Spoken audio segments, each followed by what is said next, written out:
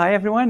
Thanks for inviting me again, Marjolein, and actually with extension, the whole Capture and Ghent University ecosystem. It's a real pleasure always to give these lectures because, of course, I was like kind of scientifically raised at Ghent University / Capture. I worked a couple of years for Capture, and now I'm outside. I'm in my own business, but still we work together a lot. And there is so much to talk about. The last time I was here was 2 years ago, in 2020, exactly the 20th of February 2020.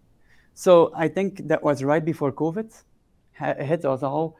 So that was one of the last live lectures. So yeah, looking back at that, and then I was looking at the slides of 2 years ago, and then I concluded, oh my God, so many things changed in these 2 years.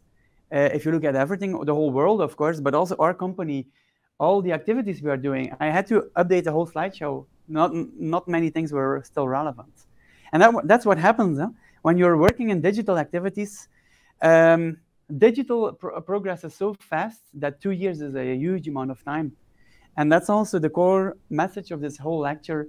Where are we going? What are really the big trends that cannot be neglected? Of course, I cannot predict the future, but I can say what we are doing and what we are doing that was not possible 5 years ago, for example. So that's those things I would like to touch upon. So yeah, I'm Wim Audenaert. I will give a short introduction of myself, but I'm CEO and co-founder at AM Team. We are a company specialized in advanced modeling services for the global water industry, with extension the process industry, because they have exactly the same problems. I mean, pharma companies, food companies, they have exactly the same problems. I will also relate to that. But there's so much digital work to be done that we were so glad to found this company in 2017. 5 years ago, so now we are celebrating our 5th anniversary, still surviving. Well, the opposite, actually, we are growing quite fast, and it's a lot of challenges. So yeah, again, very proud to be here and to be lecturing here. That's very good. So yeah, let's start with this graph or this figure. I'm not sure if you have ever seen it, but I shared it on LinkedIn 2 or 3 weeks ago. It's a book that is written on the topic of AI, artificial intelligence, Life 3.0. This figure is not from the book, but it is from a scientific publication by Hans Moravec. And he was like a very, very early bird talking about AI in the 70s, 80s already, and what was going to happen. And if you look at what's going to happen and what's currently happening, it's very interesting. Because this is a landscape of human competence. So this is like what we as humans can do better than computers. Or we can do, and computers cannot even do it, right? So that's the landscape of human competence. But all we know, of course, we already have self-driving cars today. We already know a computer beats us as chess. We know from the 70s, the 80s, that the computer is way better at arithmetic. 5 times 5 is 25. A computer can do it in milliseconds. We need maybe 1 second. And then, of course, you can go, it's way complex. So, of course, computers are taking over. We know that's already for decades. But what we are now going to face is a whole revolution where computers will not be only a support, but probably they will do things way better than us. And probably they will teach us new things. And that's a whole other paradigm shift. The same is going to happen in the water industry. Everybody is talking about digital twins, digital revolution, digitalization, digital water. But probably what is the coming 20 years, there will be so many big changes happening that are really unprecedented. I strongly believe in that. So this topic, the real core topic of this talk is the big shift from models as a decision support tool to models as tools that teach us new things. It's a very, very big difference. And I will try to give some examples in this talk. Personal introduction, 1 slide. In the US, they call me Elvis. So I like some music performances from time to time. It's really what I love to do. But it's not the only thing I'm doing. If I could do it full time, watch out, I would do it probably, but I'm not that good of a singer. But I'm more of a performer than a singer. And combined, it's people forgive you for your singing skills. I'm the co-founder and CEO at the AM Team. I'm a husband and father of 3 kids, and within 1 or 2 weeks, 4 kids. And then actually, one of my favorite quotes, I have so many quotes I like, but one of my favorite quotes is, every threat to the status quo is an opportunity in disguise. And when you look at digital, this is really what summarizes everything. I think a lot of digital solutions are threatening the status quo, the old way of working, the old rules of thumb, the old ways of making money when you're an engineering company. And that's threatening for many people. And some people are even fighting against that. But it's a matter of time. You cannot really stop it. And if you turn it around and you see the big opportunities, well, that's something else. You start surfing on the waves, and there's really a huge amount of opportunities, way more opportunities than anyone can grasp. So that's the good news. You can say, oh, somebody else is already doing it. Well, there's so many that nobody is currently grasping all the opportunities. About AM team, so our company name comes from the A team, which you might know. Most of the people know the A team. Huh? They are like, this is a television series from the 80s. And I was still a bit young at that age. It's more my older brothers that watched it. That's that generation. I only saw a couple of episodes. But then, of course, they started broadcasting it again and again and again. They made cartoons of it. And that's why many, many generations today still know it. It's all about a special team of people. Individually, they are worth not too much.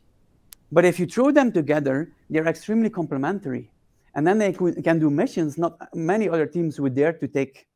And that's the core philosophy behind our company. There are actually 3 core values integrated in our name. We have 5 core values. 3 of them are in our name. Is the team spirit. So a team is much more than a bunch of individuals. That's a core value of our company. Second is the fun factor. Of course, making the relation with this American television series is a fun factor. So the fun is a very important core value in our company. And the other one is ambition. So we really take on projects that not many other companies would dare to take. And we are pioneers in many fronts. We dare to take calculated risks. Literally calculated, we are modelers. But we like that. We like innovation, and we like developing new solutions. The why of our company, and that's a good way to start here. What is the why? Why do we exist in the first place? Why are we spending all of these hours in this company? Why are we spending all of this money in the growth? Well, it's because we challenge the status quo in process engineering for optimal use of resources. That's the core mission of our company. Very wide, very broad. We are not a water company. We are not a modeling company. We challenge the status quo in process engineering for optimal use of resources. Today, we believe it's best done with mathematical models. Coming 20 years, this will be our core mission, like how we will make it true. But who knows, within 30 years, we change completely. We are not a modeling company anymore. But currently, this is the mission that will hopefully always be there. Optimal use of resources is very wide, and I will give some introduction on that. This is our current team. I mean, if you ask me what makes me personally most proud as a co-founder of this company, it is all the beautiful people we work with. It is a balanced team. So in gender, ethnicity, and culture, there are a lot of things that are, we really like about this team. And it's a very international team. So we have many, many nationalities, people from all over the world, and they come to the beautiful Ghent. This is really the beauty of Ghent. You can really attract those people and keep them. I think that's a big asset. Yeah, well, not that anyone from the city of Ghent is watching, but yeah. And then we will keep growing this team, but it's a really a dynamic team full of motivated people. So great to work with. And yeah, I said a lot changed because exactly 2 years ago, I was talking in this lecture, and if you look where I was then, this is the team size, the team size of a company. So it's quite of an exponential growth we are facing. But you can see 2 years ago, we were still here with a team of around 12, 13 people. Yeah, it has more than doubled. We are close to 25. And within a couple of months, we are with 30 people. I just want to put this curve here, like we are doing well, we are growing, but a lot of things are changing. From management point of view, finance point of view, how you structure a company today is completely different than 2 years ago. Just wanted to give this because, you have your technology and R&D developments and helping your customers, but you also have to work on your business And that's a challenge on its own. So what do? We provide advanced modeling services to the global process industry and water industry. So we help people with accelerating R&D, process optimization, better design, scale-up of technologies, and smart operation. So it's a whole cycle of technologies. And we work, of course, with a lot of customers in the water industry. You will probably recognize a lot of these logos. It's end users, consulting and engineering firms, and technology vendors. These three big categories are all of our customers. They have specific questions we help answering. So, of course, you can see a lot of drinking water utilities here, a lot of wastewater utilities, and then some end users from the chemical or pharma industry, or engineering firms, or technology companies, a lot of them. Working on various topics from biological, physical, chemical, electrochemical, physical. So it's all kinds of treatment process they are working on. And what we really try to do in our business is combining process simulation capabilities and process understanding. So we are not disconnected modeling nerds, but we are also not 100% process engineers. We really try to combine all of this, which of course leads to way better solutions tailored to the needs of the customers. Yeah, but this is the sales talk. It will not go on forever. I'm just putting you at ease. But another thing, next to the team, I'm very proud of being a nerd.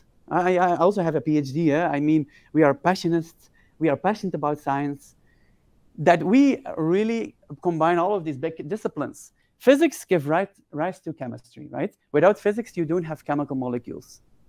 Chemistry gives rise to biology. Without chemical molecules, you don't have biology.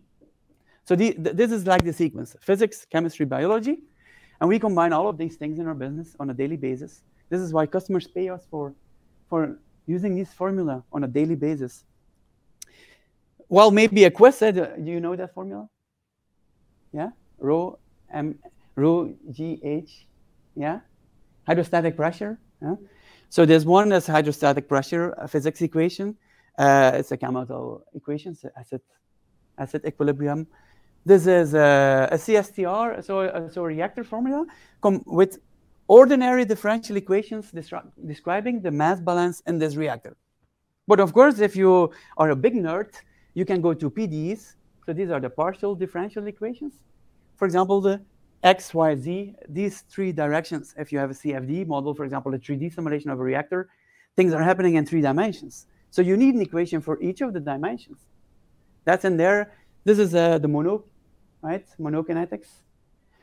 So all these things we really combine sometimes in just one single model for a client. If you just think about it, I was thinking about it 2 weeks ago.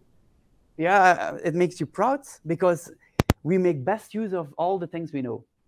Well, of course, we try to do that, but that motivates me personally a lot, that we just combine all of these things, even in one project sometimes, in one model. So yeah, what makes our company unique? That we, of course, try to develop new models as well. A good example is Amazon. Amazon is it's world's first engineering model for ozonation and advanced oxidation processes. So it's a model that can really predict the chemistry behind these complex processes. And if you can do that, you can start using these models for design, for operation.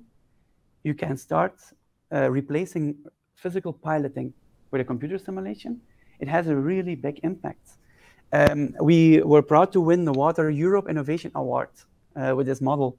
Our team worked on this for 4 years, and now we are really applying it for many, many, many customers. So today, I'm not saying forever, but today we focus on mechanistic models. This means models based on known physics, known chemistry, and known biology. This is the core activity of our company. I'm not saying we will never do AI or data-driven or statistics. Right now, this is the focus, because we believe there's so much to do. We use big categories, 2 big categories of them: CFD, computational fluid dynamics models. These nice, colorful drawings of a scheme, of a reactor. This is how my flow goes. If I change the mixer, this is what's going to happen. 3D, very nice, colorful things everybody understands. And then we have kinetic modeling, chemical, biochemical kinetics. And then you have like a tool here. There's a flow coming in, and you have some nice output dynamically as function of time. The purpose of these two are completely different, but they can be combined. But I will give some examples in this lecture. Okay, now we go to the mission of the process engineer. What we try to do, of course, think strategically from a commercial point of view. Our customers are process engineers. So why not make our mission the same as the mission of the process engineer then? Then we would sell more, we think. So let's start with our mission. Again, challenging the status quo in process engineering for optimal use of resources. Well, this is an industrial process. A process, so a treatment or a purification process. It can be a membrane, it can be a bioreactor, it can be a treatment or a purification process. In the food industry, it can be a potato processing process. In the pharma company, it can be a process producing the COVID vaccine. That's the process. Regardless of the industry, you always have an input. This is the stuff to be treated or processed. You just put it in, and you expect something coming out. That's your output. But of course, you are the process engineer. It costs a hell of a lot of money. So you need an output you want. So this is what you want. Output has two core properties you want: a quality and a quantity. This is your biggest concern if you're a process engineer. The quantity and the quality. You can do a lot of R&D here, but your real end goal is this. And preferably, you do it with optimal use of resources, because it doesn't happen automatically. Water is not treated automatically. It's not enough to throw some bacteria in a bioreactor. Unfortunately, you need to put some air in. Unfortunately, you need to put some electricity in the pump to fill that bioreactor. So that's the input. It doesn't happen automatically. It happens automatically in nature, but not in engineered systems. So you need to put in some resources. People often say, okay, electricity, chemicals, yes. No, it's wider. You have to put in your own time. Maybe you need an operator on your pilot plant for 2 years. You need to do pilot tests. Maybe you need a stainless steel pilot reactor for 2 years. That costs you 300,000 euros when you build your full scale that gets discarded. So resources in process engineering are wide. It's very, very wide. We look at it from a huge, wide angle. So the operational part is just one. So your mission as a process engineer is to obtain the desired output with optimal use of resources. I think that's your core mission. Of course, if you don't disagree, please raise your hand or ask questions. But I think, yeah, from our point of view, this is really the core mission. Definitely, if you look at the climate change impacts, and definitely if you look at scarcity of materials, scarcity of resources, it's very acute. Huh? So, well, how are we trying to help here? Huh? If you look at the conventional way, just look at the point of view of, okay, guys, we are not going to use any models. Let's do 100% experimental-based trialing. Well, this is currently what happens. You only do experimenting and piloting because you want your desired system. So you start trialing, trial and error often, because, yeah, you cannot measure everything. Sometimes experiments go wrong, takes a lot of time, takes a lot of money. Learning is limited. Please don't get me wrong. I'm not belittling experimenting. I'm also not saying mathematical models are the solution. But I'm saying probably we can do the whole thing much smarter by combining them in a right way. So this is the reality, and it's often the culture in the water industry. It's often the culture in a lot of process industries. Experiment-based, trial and error-based scale-up design operation. So it's, yeah, worrisome. Sometimes you have a sleepless night as a process engineer. And what we try to do is we try to create the virtual reality. So we build a model of the system. So then we build the virtual reality. We build a model of the system. If you have a model of the system, you can do virtual experimenting, which is called simulation. Simulation is virtual experimentation. You design your virtual desired system. When you have found it, you can go back to reality and you can build it. So that's the shortcut we try to, of course, make. Of course, you have to develop sometimes. Sometimes you need some data. But this is like the core philosophy. This is a scheme from Biomat, from Professor Ingmar Nopens, who is also a co-founder of this company. Okay, so what does that mean? You're doing trial and error-based experimenting. Okay, yeah. So let's zoom in on that. What do you then try to answer? Why do you take that sample? Why do you change that pipe in your reactor? Why? Well, because you want to answer 4 big questions. You want to, just remember, you have the input and your process and the output. This is input, and this is the process engineering and what relates to the output. Yeah.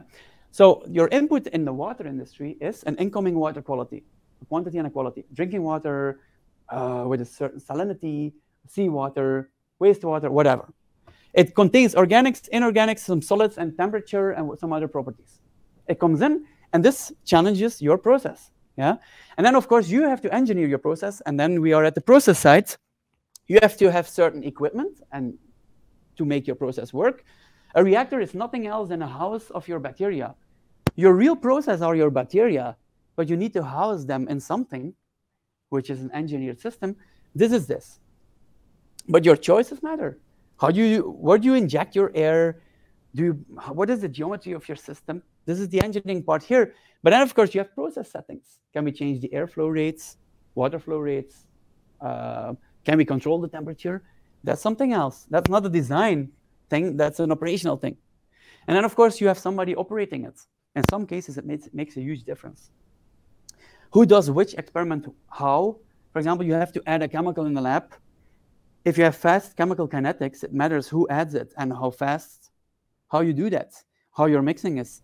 I will give a demonstration on that later in this lecture. But these things matter, and these are the four big drivers that drive the performance and the cost of a process in the water industry. All right, so the challenge, the extra challenge, and that's really what makes the job of a water or wastewater treatment or a resource recovery engineer very, very exciting, is that the processes are the most complex, I think, of any process industry. Why? Because you have dynamics at the inlet. That's why you cannot control what you put into the process. If you're a chemical company or a pharmaceutical company, at least you can try to order some products on the market with certain specifications. If you're a wastewater business or a water treatment company, you have to rely on what the environment or the sewer gives you. And don't underestimate the challenge of this. So in my opinion, if you are able to engineer such processes, you are able to engineer a lot of processes. And on the other hand, if you're able to model such processes, you're able to model a lot of other processes because they are most complex. Why are they complex? Well, you have to make a lot of choices. What is the geometry, my impeller? I mean, there are 100,000 choices to make. Baffles, impeller speed, okay? But then you have water and temperature with heat transfer sometimes, with the density, the viscosity. Look at anaerobic digestion. I mean, it's a very big challenge, the mixing. You have bubbles. So you are talking about multi-phase systems. It's not only water, bubbles. You have particles. And you have reactions.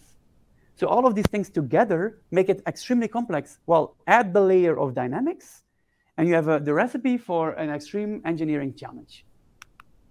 So the first question is, what if we could completely or partially replace real-life experimenting with virtual piloting? Virtual piloting means running simulations instead of real tests. That's the first question.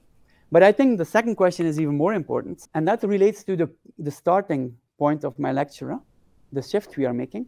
What if we could not only do that, what if the mathematical models could teach us things we cannot learn through experimenting? Because that's a completely other paradigm shift. You're not only saving some costs or accelerating your process, you are doing modeling because you simply can learn things you cannot learn. So it's a completely different framework. These two questions are core questions in our business, and the second one becomes more important with the day. Let's make it very practical.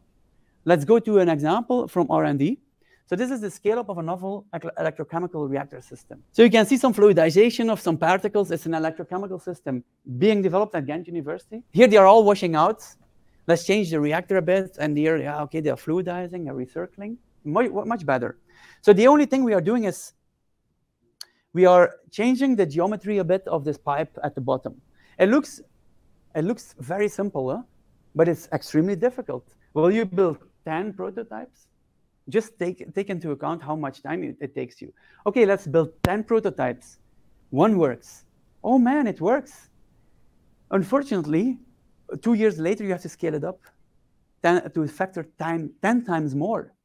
Because you did trial and error based testing in these 10 trials, you didn't derive principles for scale up. So you have to start the exercise again when you scale up. And that's the whole thing that happens. So there's nothing giving you a principle or a formula. So that's why models are so handy in this phase. Second example, what you see here is a simulation of the inside of a tubular membrane.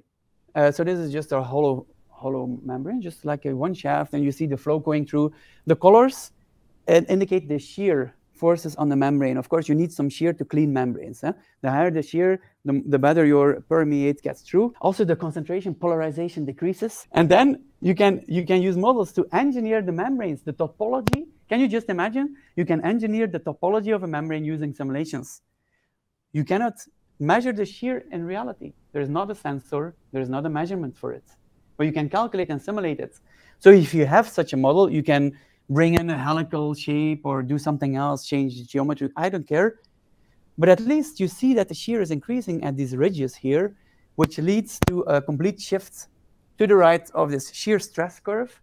So same flow rate, same cost of production, but a way better performance of the membrane. It's a model-based engineering. This is what we call virtual prototyping.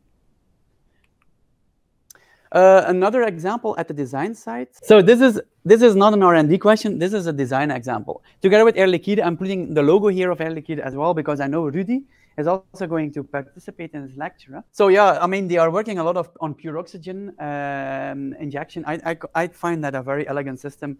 Pure oxygen might seem expensive, but if you start thinking about it, it's very elegant, because you need way less gas. You can control the whole thing.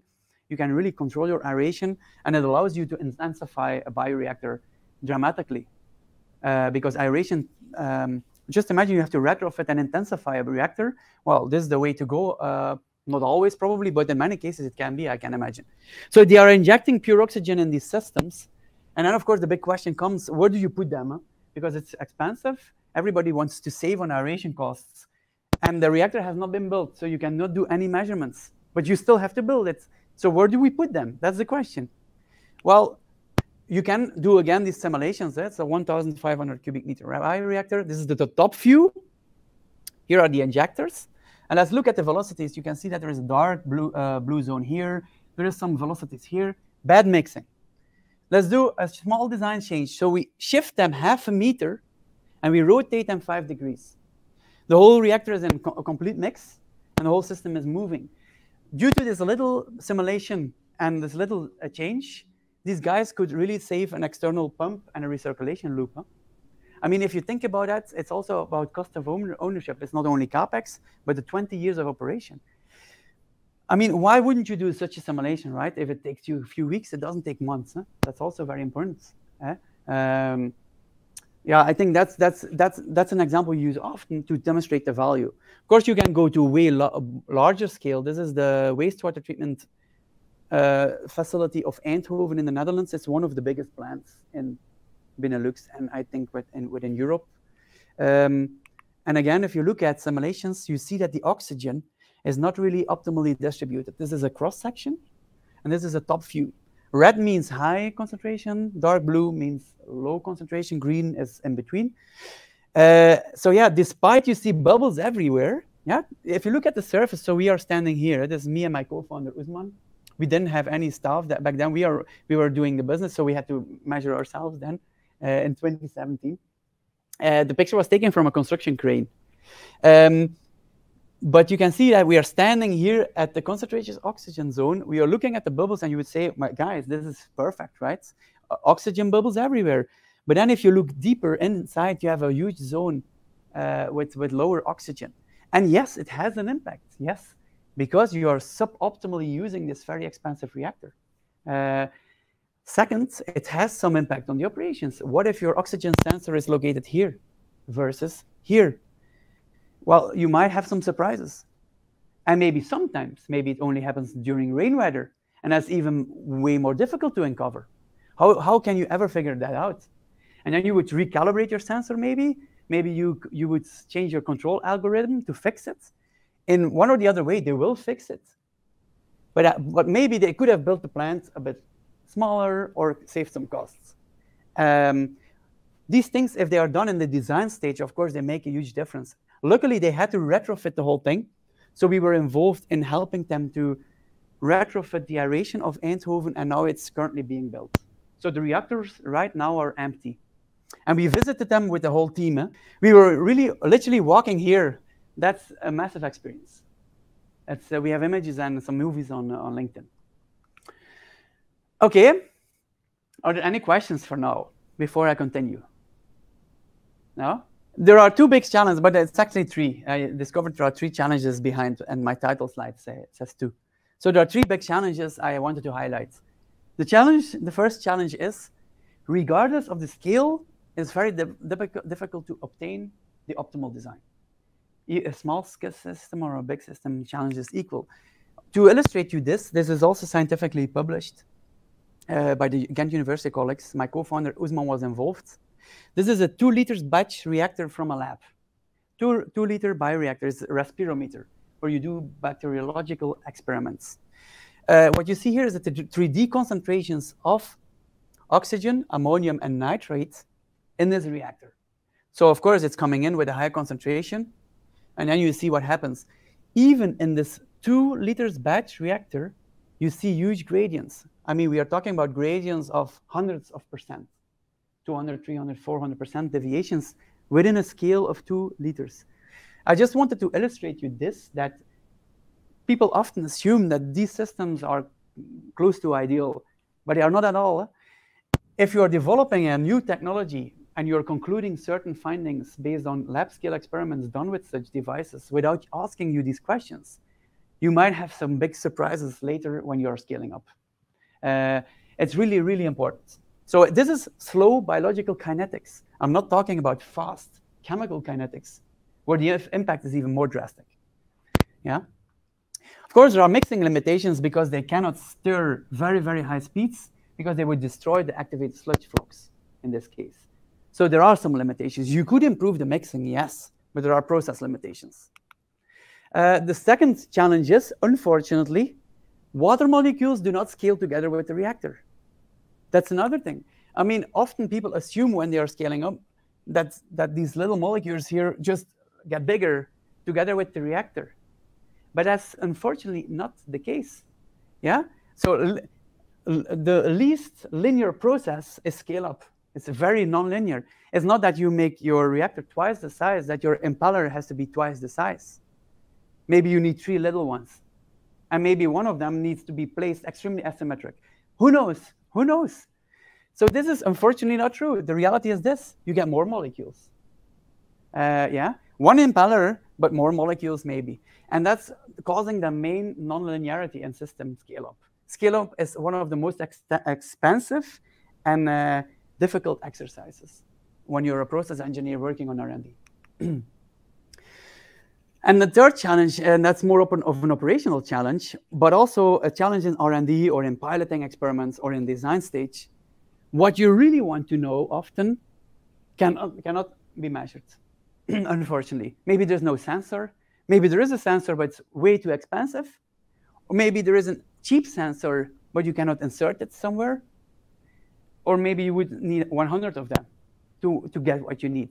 That's really the issue. So you would like to know everything as a process engineer, but you can often not measure it. Again, look at this. If we look at the scheme you have seen already, where are the measurements here? There are big measurements inside your process. What are the setting? What is the temperature? What is the current pressure? Yeah. There are certain measurements here. Quantity is easy. Flow rate is easy to measure. Quality, that's another thing. What is the concentration of this little micropollutant right now? Yeah, that's a very difficult question to answer. Quality measurements, input measurements. So something is coming in. What is the whole organic composition of my water matrix? Difficult question. You have some bulk measurements, but you don't do an online LC/OCD with organics characterization. So Let's go to the disruptive use of process simulation. So what do we then offer against all these challenges? Well, these are the 4 big things in the process technology lifecycle. R&D stage, okay, if you have figured out it works, you bring it onto the market. Your customers will start selecting your technology because it competes with other technologies. A new RO membrane has to compete with the already existing RO membranes, right? Okay, when they select your technology, you're very happy you won the project, they will design it. So the engineering firms start designing a process, they will build it. And then when it's built, your client will start operating it. In all of these stages, models can play a huge role because here I already said you can help scaling up and optimal design. Here, you can help maybe with virtual piloting instead of real piloting, comparing 2 technologies. Here you can, with models, help designing your optimal systems before they are built. Just imagine the aeration example I showed. And here you can use models to measure what you cannot measure, to predict what you cannot measure based on what you can measure. This is the digital twin application of a model. The good news is, if you start using models here, you can recycle the same model here, you can recycle the same model here, and you can recycle the same model here. So the model that was initially used to design your process can later be turned into a digital twin for smart operation. That's our whole vision behind our company. Of course, now we are doing scattered projects. Some customers start here with us. Some of them start here. Customers that start here with us, we will try to go through the whole cycle with them. And that's a good use of all the resources of the modeling. Case examples, huh? So I will devote some time to your question later. Okay, let's start with an example. Let's start in R&D, yeah? Virtual scale-up of a novel MBR technology. MBR is membrane bioreactor. So it's a bioreactor to treat wastewater with a membrane inside. And the effluent quality, so the treated water quality you get is very good. Why? Because you have bacteria in the first place. And then you have a very sophisticated membrane treating your water very optimally. So the water is almost drinkable. So we had a customer. I'm using this example a lot. And this is one of our first customers ever, Maezawa Industries. It's a Japanese technology company. We were so happy because in the first year of our business, we could already travel to Japan and have excellent sushi. I love the food culture in Japan. Many people have seen this example, but I'm using it over and over again because I love it. And the customer is still working with us. So there are continuous updates. So what is happening here? These people had a 3 cubic meters pilot that was there that said, okay, this technology works. So we have to now scale it up and bring it to commercial scale. That's the typical question I already touched upon earlier in this lecture. Okay, so they have a 3 cubic meter pilot, and their question is, how do we get to 100 cubic meters demonstration scale? Well, everybody should know the costs of this. I mean, you don't have to be an economist to know it, but this is like a 1 million euros reactor easily, or even more at this scale. I mean, we are talking about a lot of money. Just this pilot is hundreds of thousands of euros. Just this pilot. I'm not talking even about the man hours of the person operating it or measurements. So these are the costs we are talking about. We're not talking about 10,000 euros. So what if we would build a CFD model of this little pilot? We would do very good validation. So we make sure our model is really describing this process very, very well. And what if we would then virtually scale up? So we do virtual piloting, virtual scale up, virtual prototyping, whatever you call it. We build 5, 6, 7 prototypes of the full scale. And we compare the effluent quality of each of them. This is BOD, ammonium concentration for 5 different designs. And one of them has very, very good permeate quality for certain reasons. What are the reasons? Well, we played with the baffles, the shape, the size, aspect ratios, inlet configurations, cycle time. I mean, you cannot name it. Bubble size, all these variables. So this one here that was simulated first is this one here on the picture, currently in operation in Tokyo. And for us, this is such a great feeling because we were with the customer in this stage. A few years later, they have a successful, almost full-scale installation. Now they are working with us to go to 1,000 cubic meters, so an order of magnitude even higher. And that will be the final commercial scale. But these customers were so excited because, one, okay, they saved a lot of money. But second, they have a level of process understanding that is unprecedented.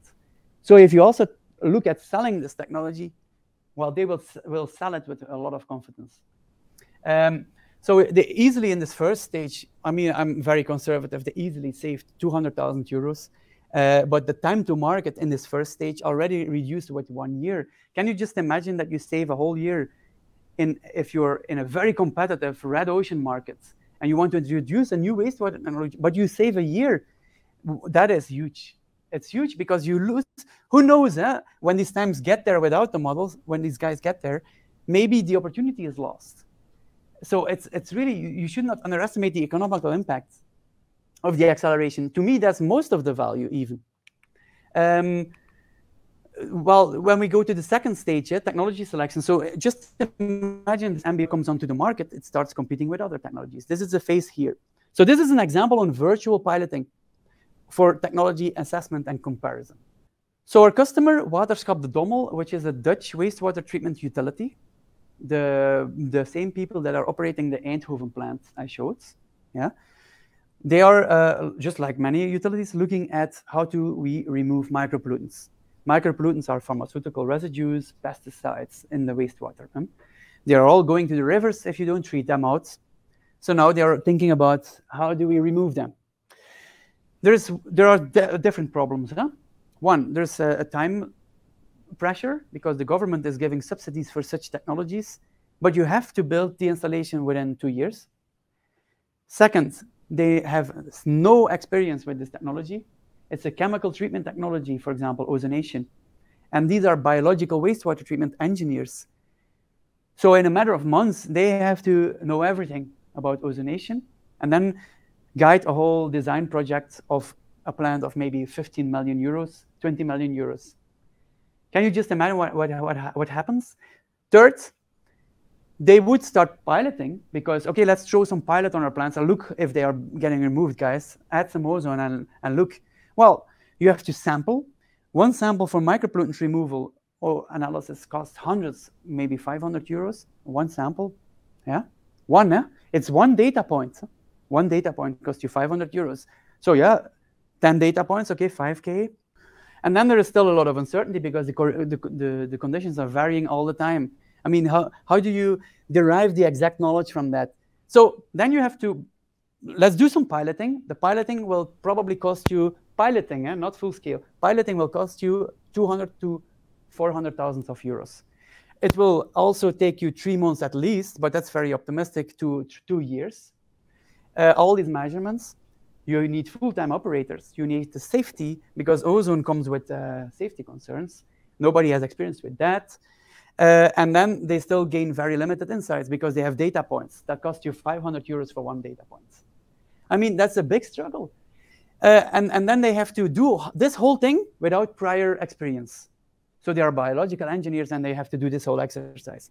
So you have to maybe hire then external consulting firms that are getting paid to walk you through this conventional process. That's what happens. So the thing is, what happens if you would build a virtual plant? What if you would build a virtual plant? So you have some data at your plant. They have these data. Function of time, they have sensors at the effluent. They know which flow.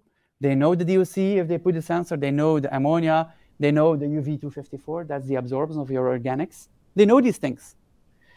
What if we take a couple of samples of their effluent, send them to a lab for very small scale ozone testing to check basic ozone kinetics? That's what we do here. And what if we then would calibrate our virtual plant?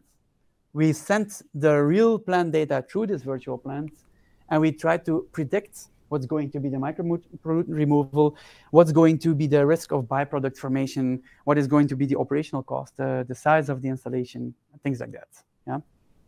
The thing is, we tested around 9 dosing scenarios in 6 weeks.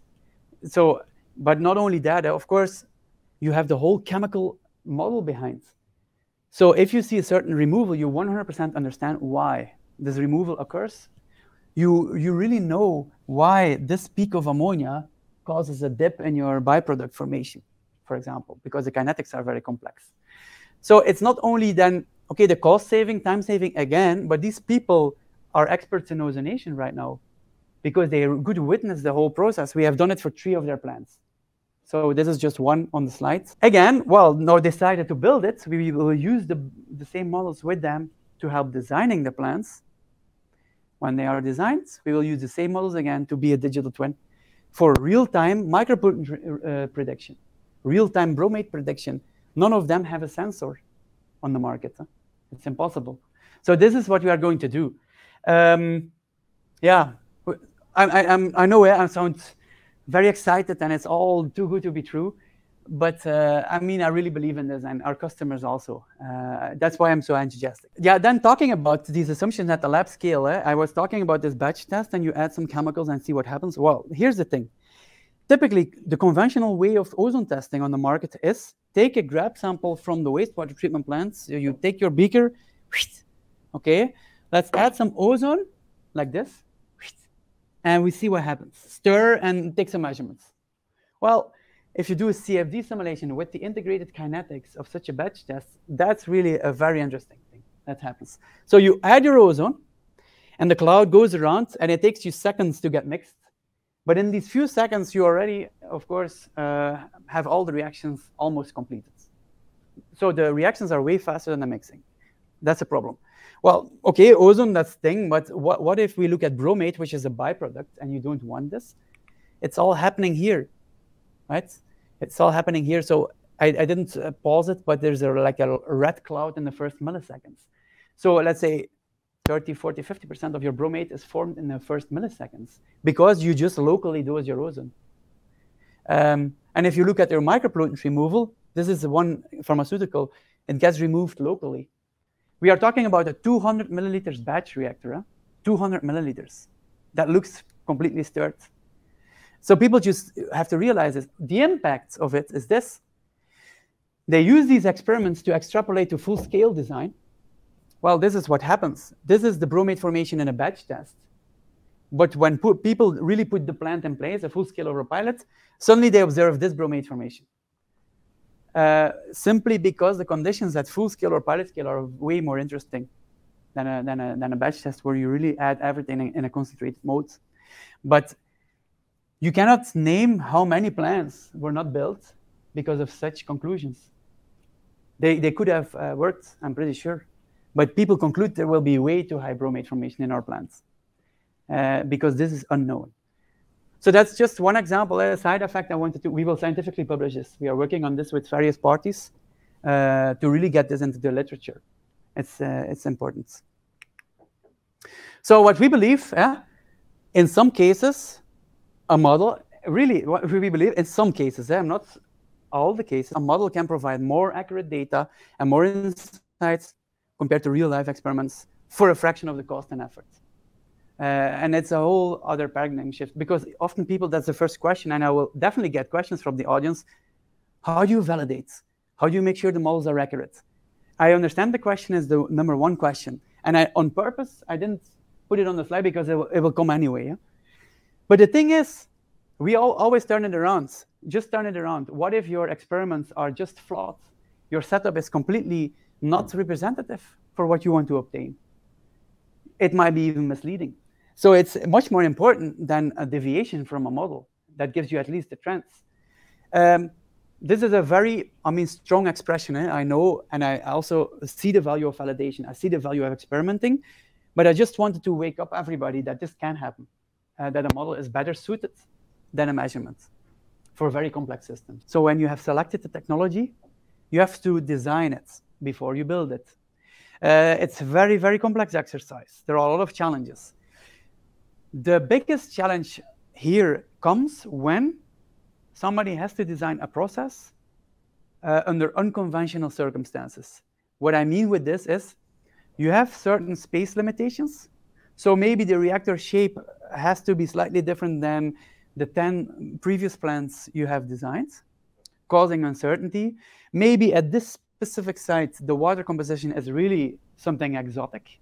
Or maybe there is one certain pollutant that we never faced before, even though we have built 20 plants with this technology. Or maybe there is some local regulation that is suddenly imposed, and you have to have way more stringent requirements, or maybe have requirements for a pollutant you never had to remove in the past.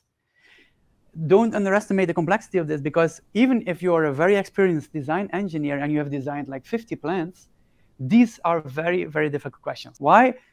Because if you have built it and it doesn't work, you have built a plant of 15, 20, 25 million euros.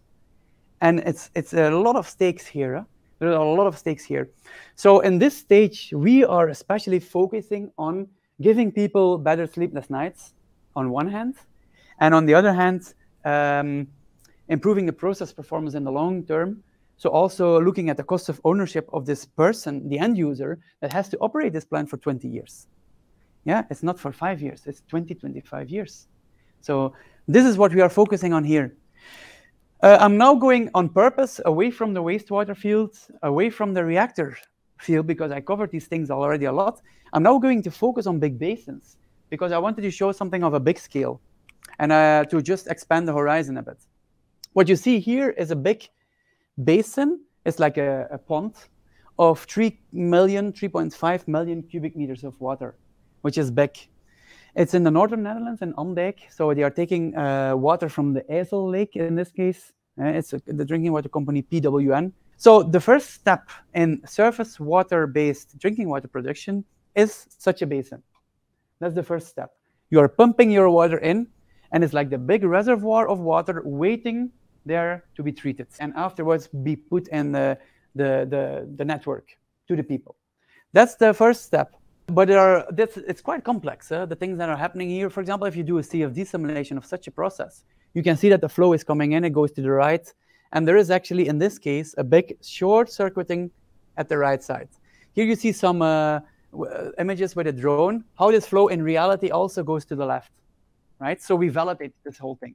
So the model is really predicting this, and you can see with the white cloud taking really this angle. And so this short-circuiting stream means that in fact, maybe 1/3, 40%, so 30%, 40% of your basin is not very well used in this case. Well, why is this a problem? Well, if you look at these basins, they have two big goals, two of them. Well, let's say three, but two that matter for us. The third one I'm going to remove already is the storage. Of course, you want some water to be treated always there. Even if it's a dry summer, at least you have a basin filled with some water. Everybody understands. But then, the most important process thing here of this basin is, first one is peak shaving. So just imagine your chlorine levels go like this in the IJssel Lake, and you're pumping into your basin. Just imagine the basin would not be there. The dynamics would come into the plant like this. We already covered dynamics. This is the biggest challenge of a process. So if you can level off these dynamics, you already one half. That's one function of the basins. To level off dynamics, you need theoretically a basin that is completely mixed. So a drop of water comes in, it gets mixed completely over the whole basin. That is theoretically maximal peak shaving. Your peak will never be visible at the end. But there is a conflict of interest, because there is a second objective, which is HRT, hydraulic residence time. Hydraulic residence time means they also use these basins to treat. There is some sunlight working on the basin. There is some settling happening. You can also consider it a treatment process. It's not only a storage process or a peak shaving process. It is also a treatment process. Your water quality actually improves in such a basin if it's there for 60, 100, 150, 200 days. So, but that process requires a high HRT. The ideal HRT is a plug flow, because your drop comes in here and it has to travel the whole residence time up, and then reaches the outlet after 80 days. Because if you have a completely mixed system, this one drop partially already removes, well, is leaving the system after 1 second. Huh? So you have to balance the two. So the big engineering question is, how do you design such a basin then, if you have these two conflicting objectives? Well, either you have the theoretical plug flow, very good at HRT, very bad at peak shaving. Either you design for a perfect mix, but it's very bad at HRT, very good at peak shaving. Huge in energy consumption, because you have to mix with air. And maybe you have to go to a hybrid regime, where you maybe have first a mixing zone, and then you have a plug flow zone. Maybe that's the potential thing you can design for. In reality, these questions are not typically asked. And in reality, you typically have something, a non-ideal hybrid, like the one I showed with the CFD simulation. You have a certain short circuiting with a very short residence time, and then you have a zone that is there forever, like for 200 or 250 days. So the distribution on residence time is big. Not only that, it is non-controllable. So we are engineers, we are not in control of this process. That's the problem a bit. So you can do simulations, you can look at, okay, what if we switch off the aeration? What if the inlet flow rate changes, and look at the mixing patterns? For example, here, these two figures at the left compare the scenario of the same basin with aeration on. These big red spots here are big aerators giving bubbles that cause mixing. Of course, the whole basin changes. This is a completely different basin than this one, even though the design is completely the same. The only thing that changed is that you switched on the aeration. So what do we do here? Well, of course, we help answering questions. Maybe we should change the inlet location. Maybe we should change the outlet location. Can we save aeration energy? Should aeration be on all the time? Should 2 aerators be on all the time, or just one during a specific period? Can we maybe, instead of building 10 aerators, 2 ones? Which bubble size do they need? Which depth? I mean, these are the questions we want to then answer with simulations. Second, you talk about how do you go to digital twins from CFD models? Well, we had a specific case here. So our customer here wanted to know what the impact of upstream dynamics in the ISO lake was going to be on the downstream plant. Why? Because of climate change, they have dry summers in Belgium, Netherlands. I mean, it's getting drier and drier.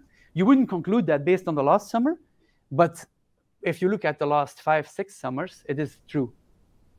Drier summers means more evaporation, less rainfall, so more chloride levels in the ISO lake. So chloride is going up. You have to remove chloride to a certain extent. So the question is, if these chloride levels change, how will they travel through the basin, and how long will it take until the operation really has to take specific measures? They had many questions, but it was one of the questions. Well, then you cannot really use the CFD model to answer that question. Why? Because the residence time in such a basin is close to 100, 150 days. So you would have to run a CFD simulation of 150 days in real time. So it would take you months of runtime on a computer. Yeah, that's a bit the problem. Even more. I mean, it's not realistic. So what we do then, we use the CFD model to break down the basin in zones. So we call it compartmentalization. We built a compartmental model. So we identify mixing zones. And all these mixing zones are interconnected. You can see that the flow is coming in. Volume 7 is interacting with volume 5 and 8. So it gives some flow here, most of the flow here, because you have seen that the flow goes mainly in that direction. There's some backflow, things like that. But V6 is not in connection with V7. Conceptually, it looks like this. So each of the zones is considered one mixed zone. But the whole basin is not considered as a mixed zone. The blue data is what is going out of the basin in chlorides. So this is the chloride concentration at the outlet, the blue dots. We want to predict it. If you would consider the basin completely mixed, you would have this gray line. You can see that you have actually perfect peak shaving. I just explained you, if you assume your model to be completely mixed, you will shave all of the peaks. If you use the compartmental model instead, you have this orange line, and it gets better with time, because here you have to assume some initial conditions. So it gets better with time and nicely captures what's happening in the dynamics. In fact, this model is so fast that it can now run in real time. But it contains the information from the CFD model. So that's the hybrid we use. We used it in this system, but we use it in reactors every day as well. Yeah. So this is the trick we use, and it really, really works out very nicely. We do use it for ozonation, pellet softeners, I mean, other chemical processes, bioreactors, all kinds of, including fermenters. This is a concept we use very often. Yeah. So, and then, yeah, we go to the operations. Okay, just imagine you have designed your process. We're all happy, guys. We have used the model to design our process. It will work optimally. Just one final step, the operation. So we have to start using the process now for 20 years. But who knows what happens in 20 years? Who knows 5 years from now, the plant will get an extension.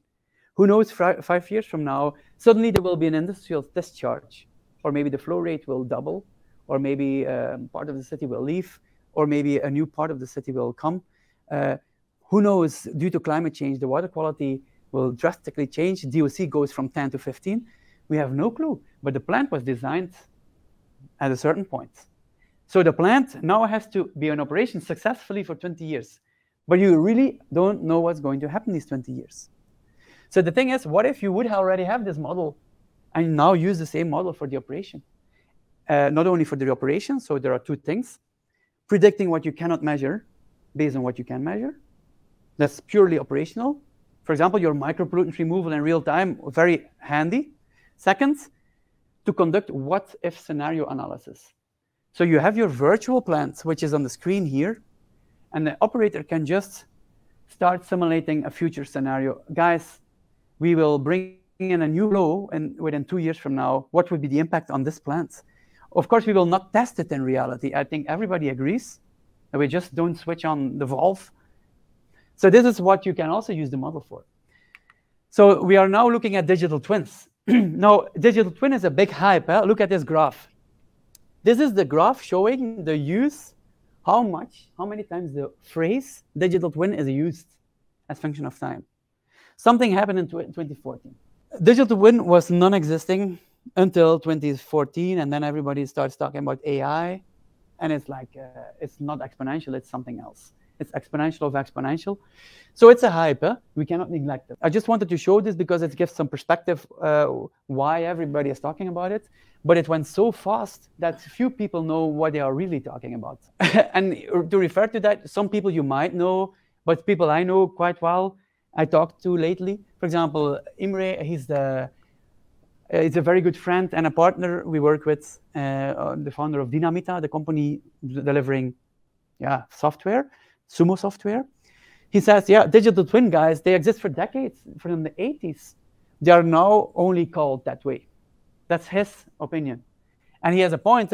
Mathematical modeling or process models are not new. They exist for 20, 30, 40 years. Then we have somebody from the company, Rittmeyer, David. He's also a good friend of mine. Maybe before we start all using it, we should decide what it means. And now we have somebody, Professor Dragan Savic from KWR. And he says everybody seems to have an own definition. So yes, there is no consensus, and many people are working on it. And of course, the AM team definition, a digital tool that allows you to visualize what you cannot measure based on what you can measure. That's what we call a digital twin. So yeah, everybody is right and wrong. But someday, someday we will come to a unified phrase. But yeah, actually, if we look at digital twin, to us, it has to do with operations.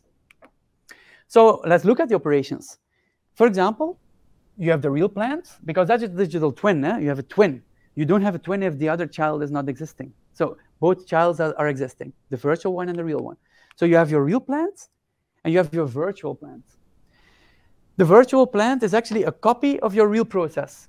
It contains the chemistry that also happens here. It contains the flows that come in also here. And it contains even the process controls, your PID controllers, all of it that's also here.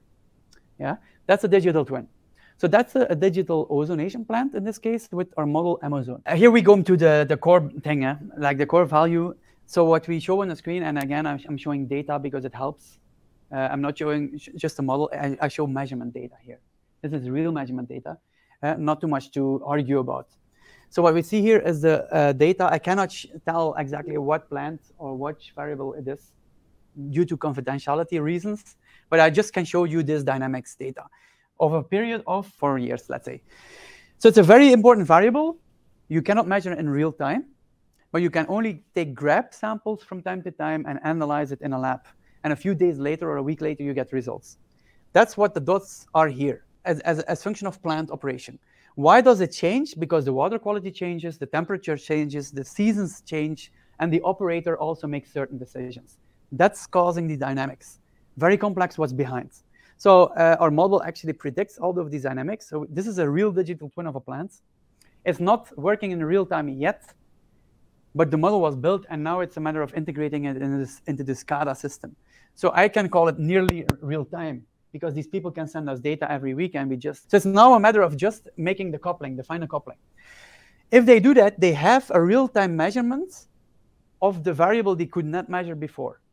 but it's the key variable of their process. Yeah, and that is the power of what-if scenarios. So you have these 4 years of operation with a very expensive plant.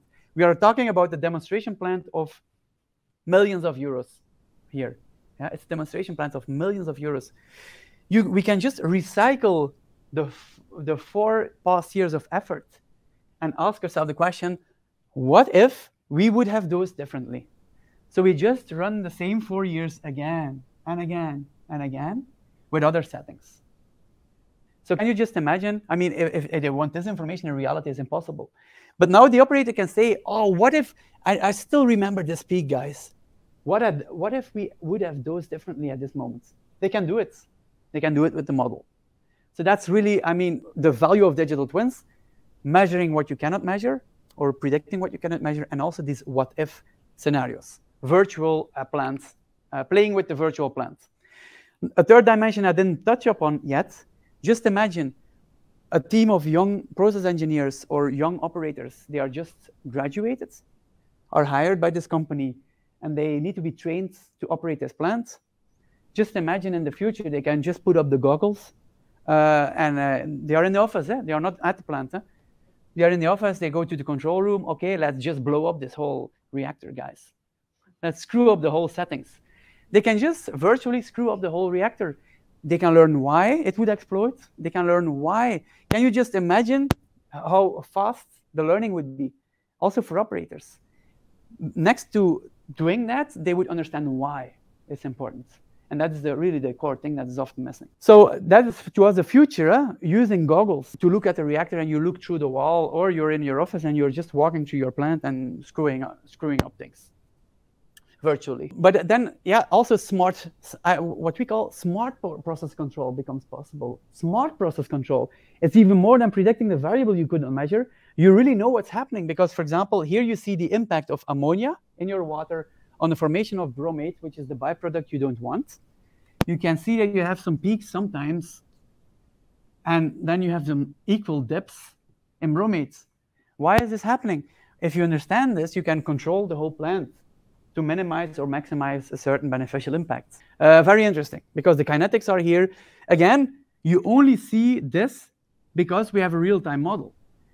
If you would take, which is typically the case, 24-hour composite samples, you would never see what's happening here. It's impossible. So people's eyes open, and that what happens then they start questioning, is this true or not, guys? Because they didn't know about it before, and now you come with something they have to know. So they start questioning this a lot. So the first step we will have to do is validate this whole thing that is really true with a lot of high-frequency samples. That's what we will have to do. So you can see the nice correlation. And if you look at that, you can, probably, for example, if you want to remove micropollutants, operate your upstream biological plant way better in order to have beneficial use of your downstream ozonation process. It's a level many people are not thinking about. Everybody is looking at one process at a time. But they are also, I mean, the whole train downstream is interacting. So you can have huge energy savings and huge performance increases if you really look at the integrated train. Also, a vision of the future of our company is to have an integrated model that just connects all these units. That will be very important.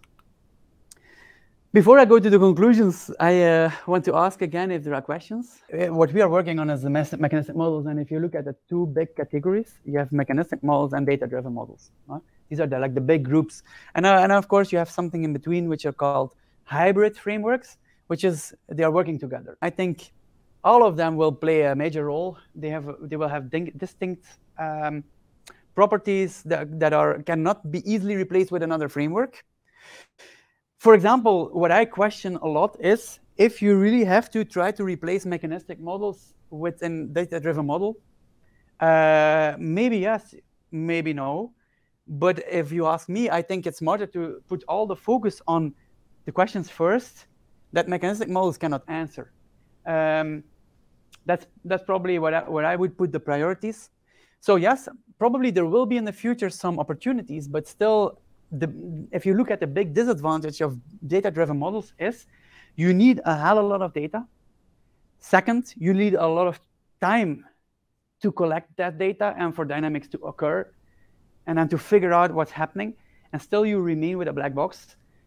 So the question, the big question still is, even if you have a successfully trained, it's not calibrated, but a trained AI model on a plant, but you drastically change the conditions in the future, the big question is, will this AI still be very, very well performing? Because now it's suddenly in an area where it was not trained for.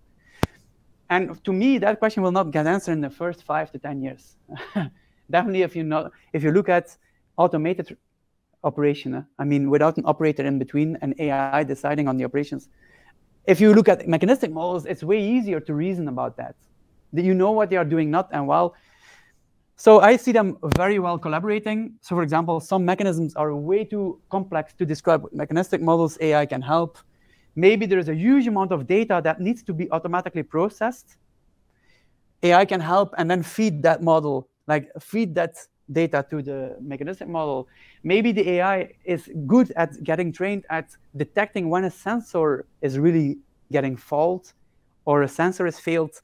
Again, it helps the input to the mechanistic model. Maybe there's a certain parameter in your mechanistic model that is very hard to describe or has a lot of uncertainty, and maybe you put a submodel with a hybrid framework of an AI model. I mean, I'm now going very deep, but I see a lot of collaboration. I don't see a lot of replacement.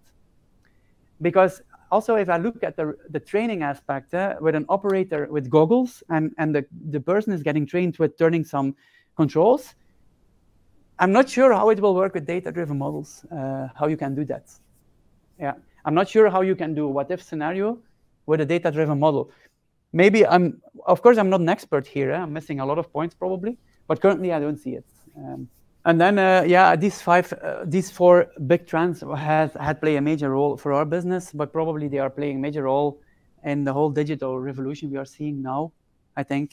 So these 4 things are really coming together at the very right moment, well, all at the same moment. Yeah?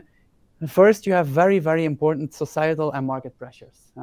We cannot neglect climate change, even though N2O emissions were not high on the agenda 10 years ago. Currently, it's a very big point. So in the past, everybody was saying, okay, let's save energy. And, oh yeah, maybe we can sell it as greenhouse gas reduction. Now it becomes the first priority, even if it costs some more, or I don't know. Climate change cannot be neglected. There are a lot of countries putting it in the regulation. Same with priority components and micropollutants. If it becomes part of the regulation, you cannot escape anymore.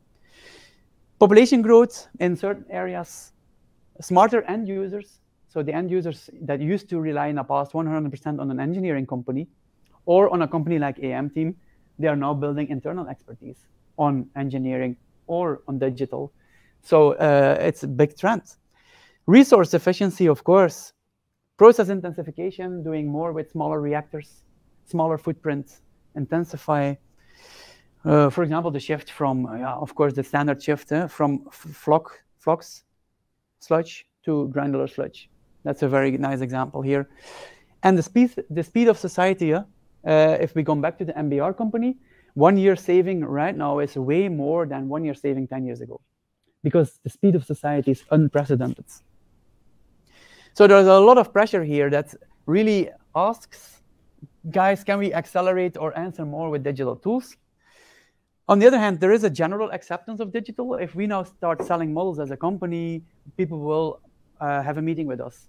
10 years ago, they would have said, yeah, these guys are dreaming, because it's just at the top agendas in companies. Everybody wants a digital roadmap. Every major company wants this. So if you have a company now, like us, that contributes to it, they will listen. So that's good for us, of course. On the other hand, we have very good simulation models and very good simulation tools. We know a lot about the processes, way more due to scientific knowledge, of course, also. But they are available. And then, of course, the only thing you then have left is running your models, computing power. So currently, we do at this very moment in our company, simulations are running on massive computers that were completely impossible 10 years ago. Completely impossible. Today, they are extremely valuable. And that's because of this. So these 4 things are very, very important for us. And probably, yeah, if you just extend it for the digital future. So this is to conclude a bit. I think the potential of digital tools is, so this brings everything a bit together. Acceleration of technology development cycles, so lowering time to markets. Make sure this beautiful new technology gets to the market way faster to solve all these problems.